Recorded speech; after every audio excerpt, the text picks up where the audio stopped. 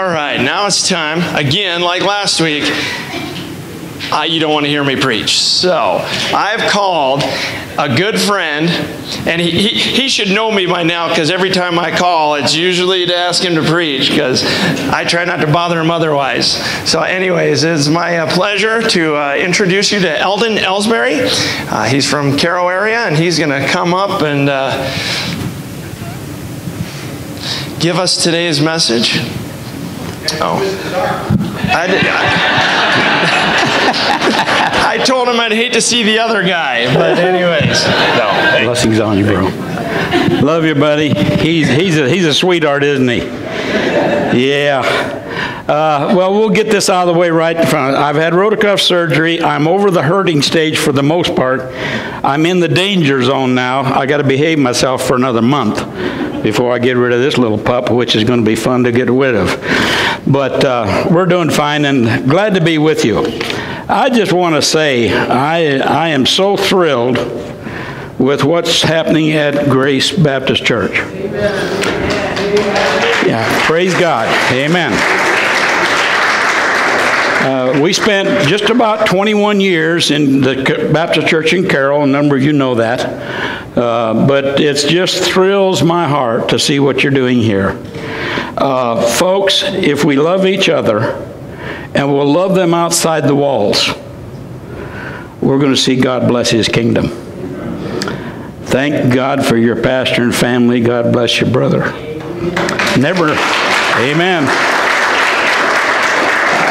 I never met your pastor before this morning, but I have prayed for him because we want to see God's kingdom advance everywhere. So, right now I'm a retired preacher.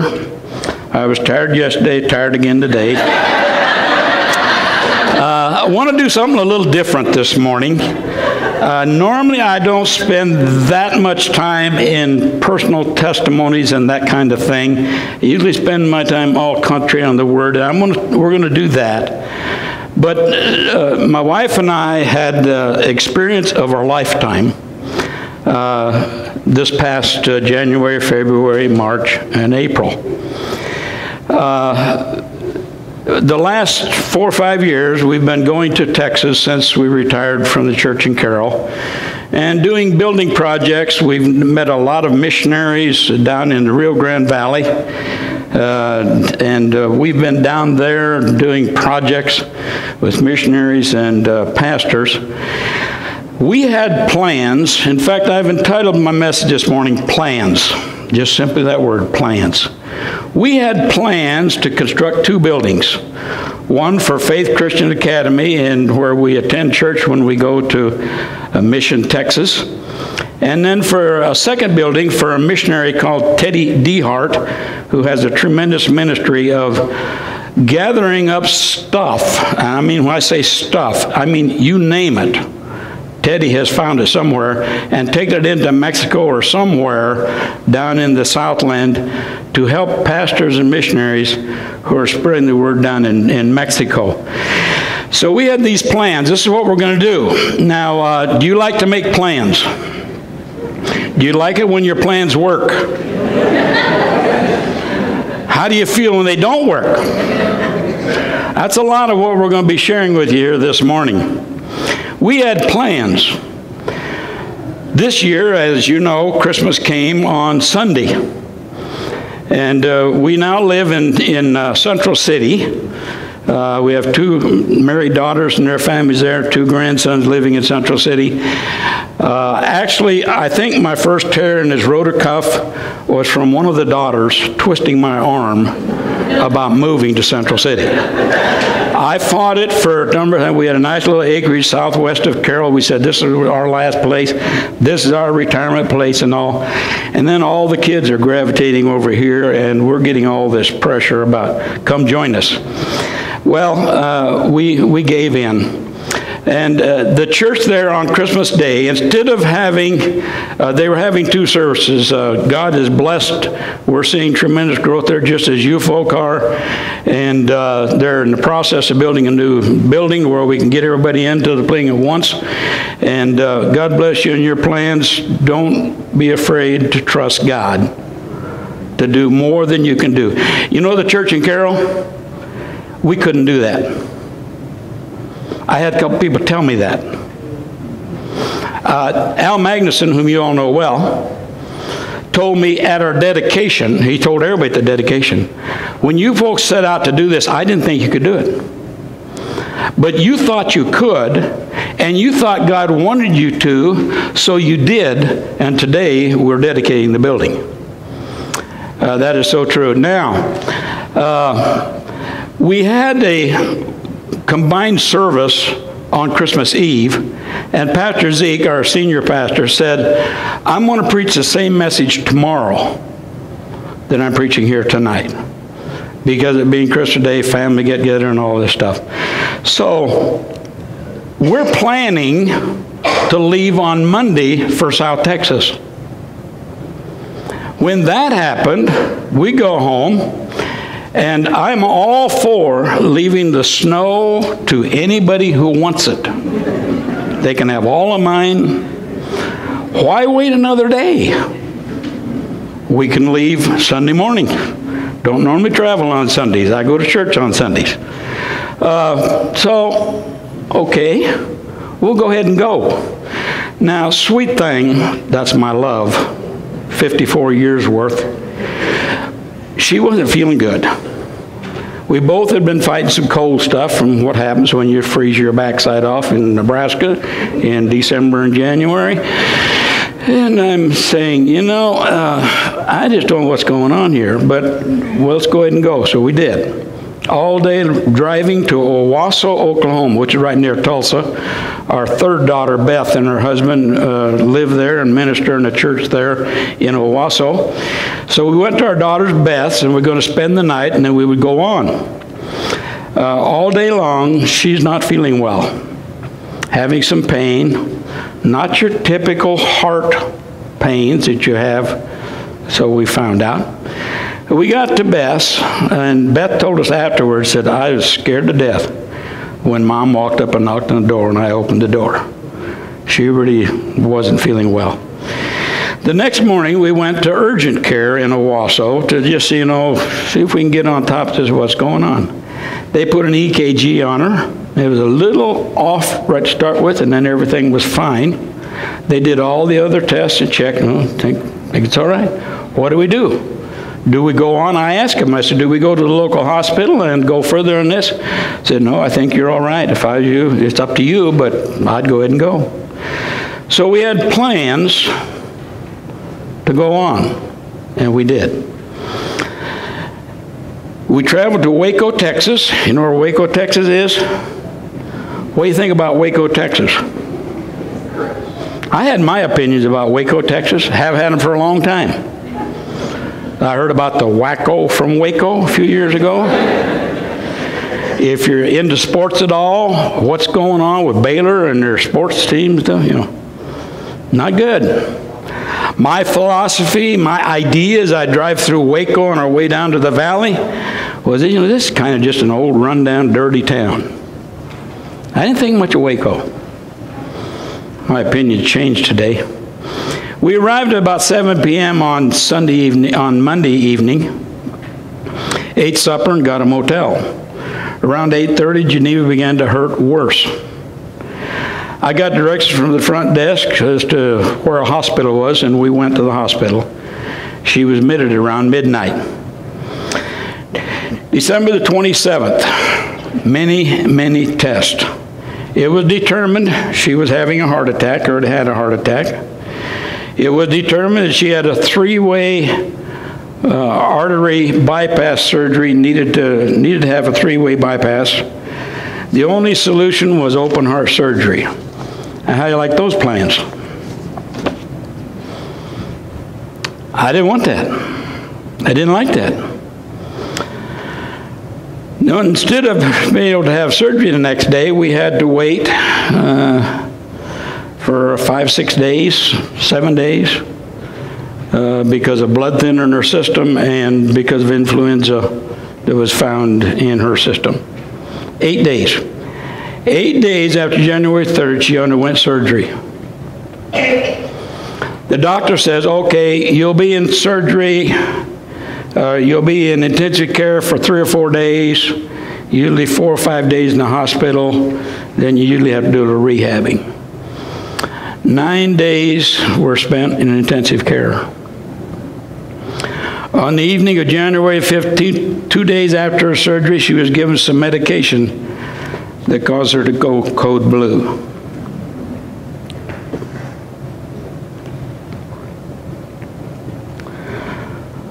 Still have a little trouble with my emotions as I talk about these things.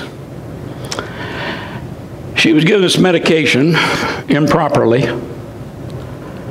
and for 3 days and 3 nights, we hung on to the Lord.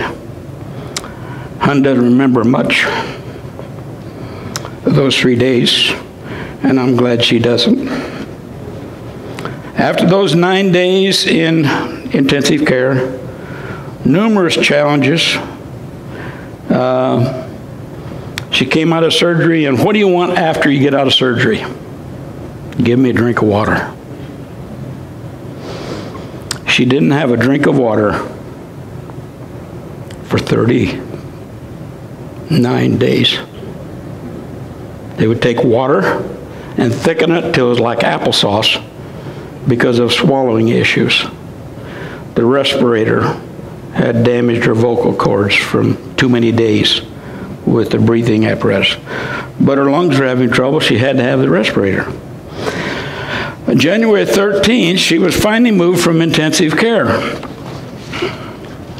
8 days later, on January the 20th, we were moved to an inpatient wing of the hospital for physical therapy. What hospital?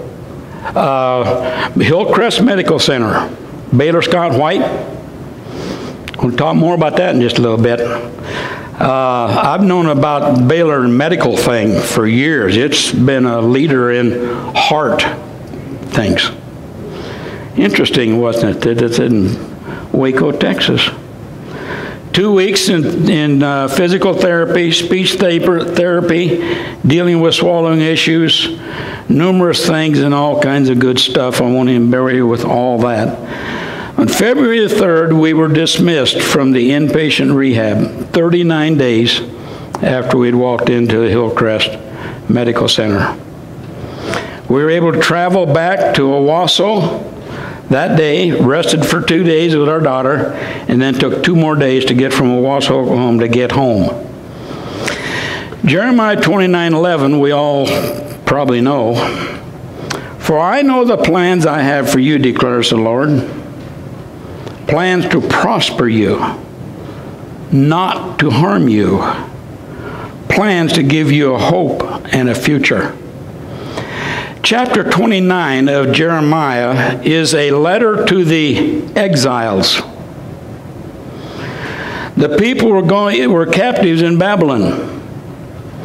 And Jeremiah says, hey, cheer up, folks. God's got good plans for us. 70 years from now, He's going to get us out of here. Some plans, huh? Now note the personal pronouns in that verse. For I know the plans I have for you. You see, you and I want to make our plans. We want to do it our way. We want to do it when we want to. We don't want to do it till we're ready. One of the things, we got 4 grown daughters today, but one of the things I did with the girls was when I told them something, I expected them to respond. Not when they felt like it. I love explicit obedience. I've tried to apply it to my life when it comes to dealing with the Lord. There are times I don't understand God's plans. There are times I don't know God's plans. There's times I have my plans. There's a song, I got to look up this song. Maybe you don't even know who it is, but there's a phrase in it that I just love it. When you don't see His plan, when you don't understand, trust His heart. I love that. That's a lot of what God was teaching us through that whole ordeal in Waco, Texas. So the next time you have trouble with the plans, God's plans, I want to ask you to think about 3 things. Who is omniscient? Omniscient means all-knowing. Who is omnipotent? Who is omnipotent? All-powerful. Who is omnipresent? Everywhere present. That's God. That's what God is. God is all-knowing. He is all-powerful. He is everywhere present. God is everywhere, in everything, and able for everything. Had to kind of relearn that a little bit during those 39 days. Revelation 1:8 says, I am Alpha and the Omega, says the Lord, who is, who was, and who is to come, the Almighty. There are some interesting things that take place in 1 Samuel 16. If you want to open your Bibles there, I'm not going to spend a lot of time there because I want to get to the 23rd Psalm and I want to draw some things together from our thoughts this morning. But in 1 Samuel 16, verse 1, God has a plan. And it's a plan for the next king of Israel, his chosen people. The Lord said to Samuel, how long will you mourn for Saul, since I have rejected him as king over Israel? Fill your horn of oil and be on your way. I am sending you to Jesse of Bethlehem. I have chosen one of his sons to be king. End of quote. God has a plan. Now, do you think God knows better what you need than you know for yourself what you think you need? Human nature really gets in the way here. God knows best. Did I want to stop in Waco? No way. I'm looking forward to, God willing, going through Waco next year and spend one night there and going on down to the valley. All right? But God had a plan. He dropped us in Waco, Texas, the home of the most, one of, if not the most, heart specializing medical centers in the state of Texas. And Texas is a big place. God knew that the doctor that needed to do our surgery was going on vacation in 8 days after we got there. He did her surgery on the 7th day before he left the next day.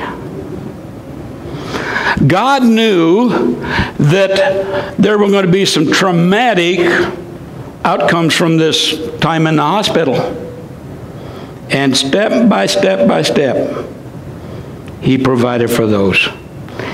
In Samuel, verses 16, 2 through 11, Samuel checks out Jesse's sons. In verse 7, we have these words, quote, but the Lord said to Samuel, do not consider his appearance or his height, for I have rejected him. That's Eliab, the oldest son. The Lord does not look at the things man looks at. Man looks at the outward appearance, but God looks at the heart. Boy, folks, get the message. Get the message. God wants to know what's in your heart. That's what matters. You know, fat, skinny, thin, whatever, you know, that don't mean nothing. What's in the heart? God looks at the heart. He knew David's heart. He said, this is the guy I can use. Here's a guy who turned out being known as a man after God's own heart. The only one that ever says anything about that in the Bible. The only one, David. God says, I want him. 7 sons were brought before Samuel the prophet. God said no to all of them. God has a plan. Are there any other sons? Samuel asks. In verse 11, quote, there is one, but he is tending sheep. Now, what do you know about the shepherd? Do you know that if there was a trial and a shepherd was a witness, they wouldn't receive his witness? They were that low on the cultural plane of their lives. Wouldn't even receive their testimony. You can't trust them. They're a bunch of thieves, you know. Shepherd. his job, the youngest of the bunch, got stuck with taking care of the sheep. Now, what do you know about sheep? Fascinating study. I just discovered recently that Philip Keller, he wrote 3 books. He was a lifelong shepherd, an author, and he's written 3 books. The shepherd looks at the good shepherd, the shepherd looks at the 23rd Psalm, and the shepherd something else. They now have them in a trilogy. You can get that one book. It's got all 3 of them. It's well worth your time. It's worth your reading, because he knows what it's like to deal with sheep. It makes all the correlation between how sheep operate, how the shepherd operates the sheep, and how God by his Spirit wants to work through you and I. This shepherd boy became anointed king. He was just a kid. Young people, are you listening? God don't make no junk. He's made every one of us. He wants to use every one of us. He made you up front where everybody sees you. He may be where nobody sees you. It don't make no difference. Do what God has called you to do. David was God's choice and became Israel's greatest king. Well, that shepherd boy was used to write the 23rd Psalm. Now, I want us to go to that 23rd Psalm. So if you would open your Bibles to that point, we're going to walk down through this, and I'm going to tie together some of these thoughts in regard to our testimony and the psalm here. 23rd Psalm's out, the Lord. Uh-oh. Who's in charge when you say the Lord? That me? That you? No. The Lord. Unger's Bible Dictionary says, checked out what they had to say about lordship on that. It said, quote, an early word denoting ownership, semicolon, absolute control, end of quote. Now, does that give you and I room to say what we're going to do? Now, God doesn't want us to throw our minds away and, and all this, but we got to know who the Lord is. He's Lord. In the middle of the night,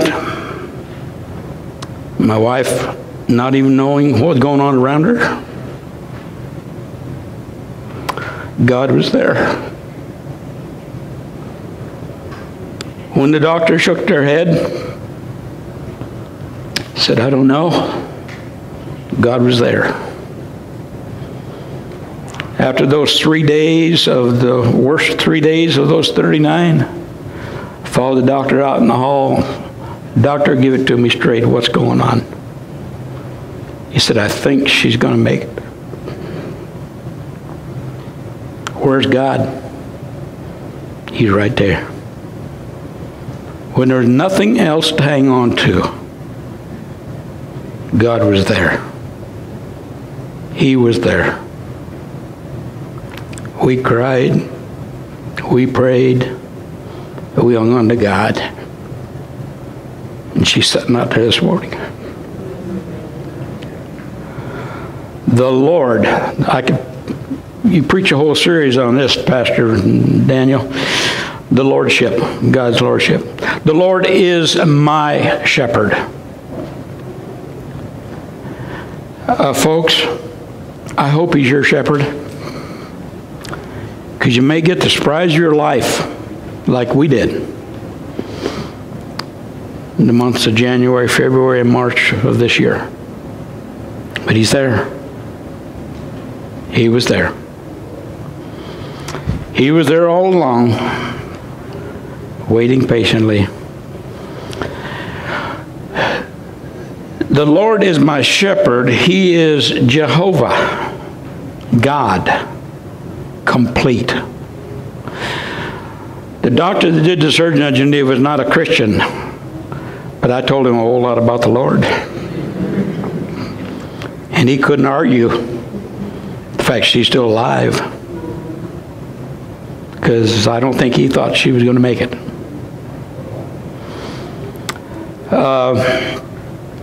Sheep are completely dependent on the shepherd for a lot of things. Well, pretty much everything when it comes down to it. Number one, what about provision? How did God provide for us? In His plan, He had us leave a day earlier, so when the heart attack happened, we're in Waco. I wasn't going to stop in Waco. I was going to go on down the road a little further that day. I decided, we'll go ahead and spend the night in Waco, 1.5 miles from this hospital. God knew that. That was all part of His plan. He had us exactly where we needed to be. Wanted? No. That wasn't that wasn't what I wanted. That's where I needed to be. So I turned a new page in my book on trusting the sovereignty of God. God knows. He loves us. Secondly, guidance. I was not planning on being that close to the hospital that night. Protection. We walked in the emergency room. She's having a heart attack. Everything we needed, God provided. Now, how many think it'd be fun to travel somewhere? You get 600 miles from home and 400 miles from where you're going, and you decide you're going to spend 39 days there. They would let me stay in a room with Hunt, but I couldn't shower in the room. So I had to get a motel room. Now, motel rooms on the road is not an ideal thing. Didn't plan for that. But the day before, 2 days before surgery, a friend from Carroll called me and said, "How's Geneva?" I said, "Well, we know she's got these bypass surgery, artery problems, and going to be doing this. They've scheduled surgery for the 3rd.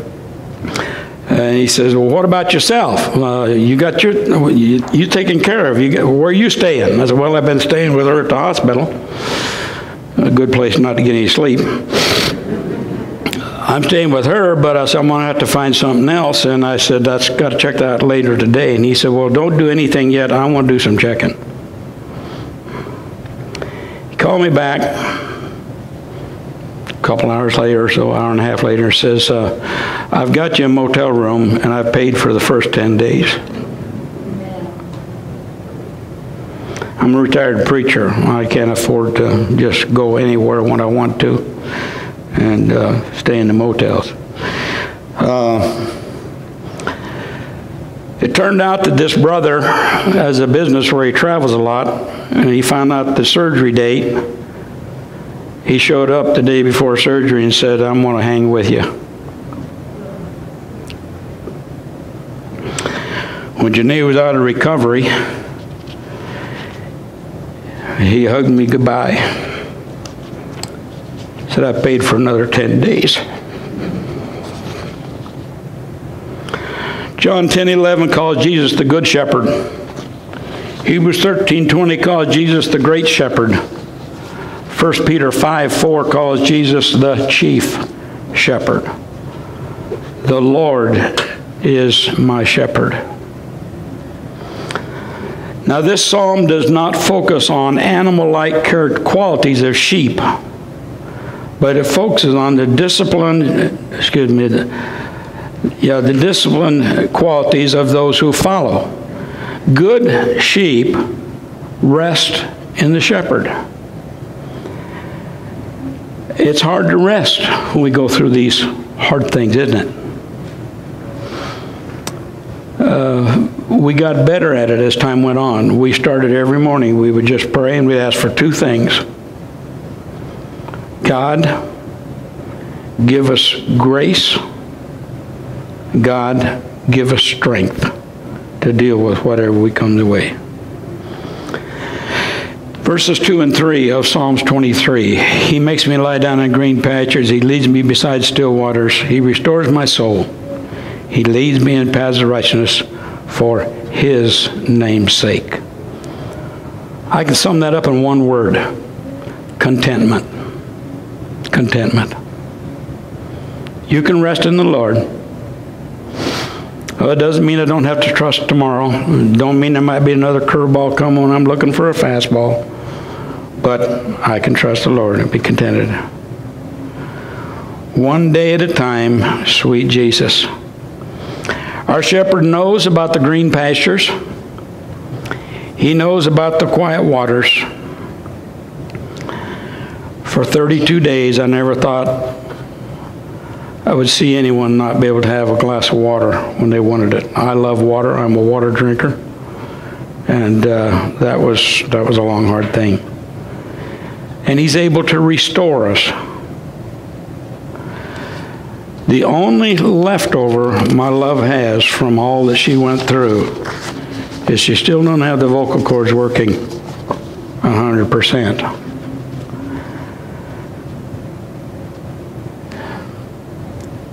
Praise God, she got way more voice today than she had the first week. Do you like playing charades?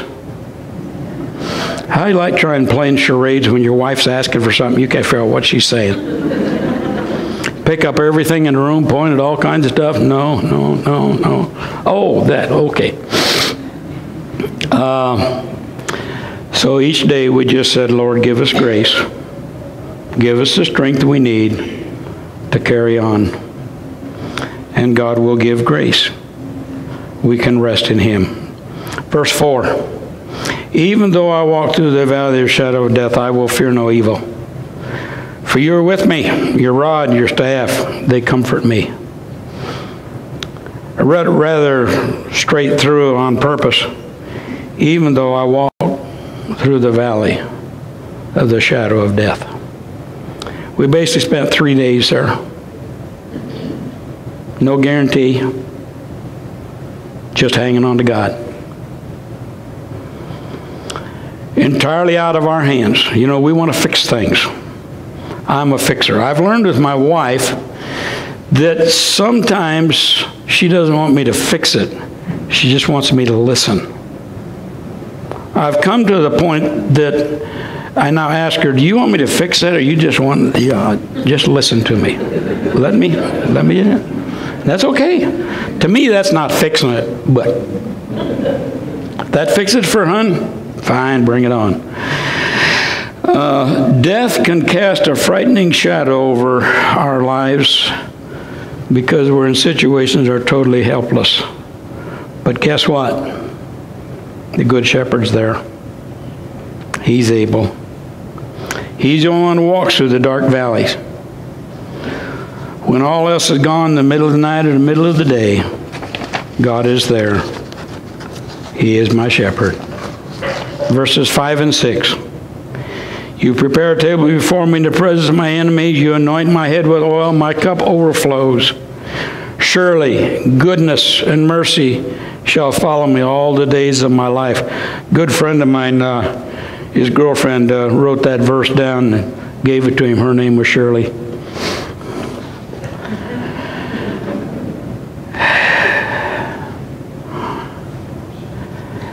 Verses 5 and 6, in the ancient culture, in the Near Eastern culture, it was customary to anoint a person's feet with fragrant oil. The host was also expected to protect their guests at all cost. In these verses, we see God present us even when we are surrounded by enemies. For I shall dwell in the house of the Lord forever. How big is your God? Is He big enough when the biggest storm of life drops down on your head? The fact is, He is. The question is, are we trusting Him? Are we resting? It's hard. It's awful hard. But God is in control, even when I don't see it, when I don't understand it. He's able to see us through the trials and the troubles. He will guide us, He will protect us through life, and then in the end, bring us home to His house. The Lord is my shepherd. If you want to take a hymn book, and I want you to open page, I believe it's 44. Great is thy faithfulness. You all know it. You probably wouldn't even need to look at it, but it just, The author here, he really understands the Lord is our shepherd. Great is thy faithfulness, O God, my Father. Not fathers of our day that are derelict, but fathers of our day that are trusting, caring, providing. There's no shadow of turning with him. He does not change. His compassion doesn't fail. As he has been, thou forever will be. Summer, winter, springtime, and harvest, sun, moon, and stars in their courses above. I'm amazed at how the sun goes up and the sun goes down, the moon comes up, the moon goes down, the seasons come. They join in all nature in manifold witness to thy great faithfulness, mercy, and love. Here might be the biggest blessing here. Pardon for sin and a peace that endures. Your own dear presence to cheer and to guide. Strength for today and hope for tomorrow. Blessings all mine with 10,000 beside.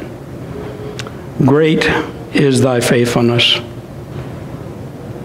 Morning by morning new mercies I see. All I have needed, you have provided. Great are you and you're faithful, God. I want to close it with two verses of the book of Ephesians, a couple of my favorite verses, verses 20 and 21. Now unto him who is able to do immeasurably more than all we can ask or imagine, according to the powers that work within us, to him be glory in the church and in Christ Jesus throughout all generations, forever and ever. Amen. Let's pray. Gracious Father, we're amazed at your love. We're amazed at your grace. We're amazed at your mercy. And we just so thank you for all your goodness to us. I thank you for sparing my wife. I thank you, Father, for giving us more days to walk together and to walk with you. I pray, Lord God, that you, by your Spirit and your power, would be glorified in all of our hearts and lives. Thank you, Father, for Pastor Daniel and this congregation. God bless them. Help them to trust you. Help them to rest in you. Help them to continue to be about the Master's business, reaching others with the saving gospel of our Lord Jesus Christ. Thank you, Father, for your mercy extended to us. We thank you and praise you again for your goodness and your faithfulness. May you be praised, for we pray in Jesus' blessed name. Amen.